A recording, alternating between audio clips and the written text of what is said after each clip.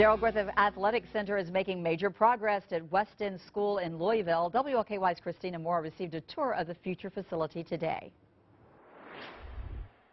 You still have to wear a hard hat if you're going to come here to the Darrell Griffith Athletic Center, but come October, this place is going to be ready, and the kids at West End School, they're ready too. How many of you had at least 3 or 4 things crossed out?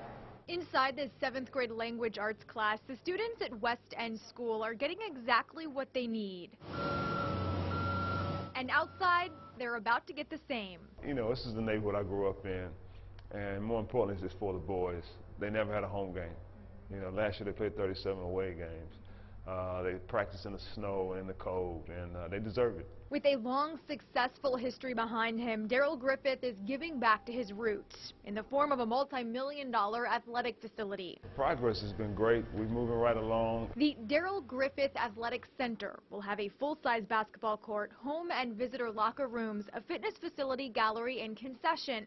The basketball players here are ready to have a home game. So you've never had a home court advantage. What do you think that'll be like? We'll win more. West End School is a free private college prep school for at-risk boys. They now have a new role model who's been right here in their shoes. That was me a long time ago walking these hallways. You know, I went to school here, so. You know how they feel. Yeah. It's like I said, I can't wait to see them get in the gym and just look up and see what they've got. In Louisville, Christina Moore, WLKY News. The grand opening for the Athletic Center is scheduled for mid-October. Griffith was named to this year's class of College Basketball Hall of Fame. He'll be at the induction ceremony in November at a ceremony in Kansas City, where the College Basketball Experience and Hall of Fame are located.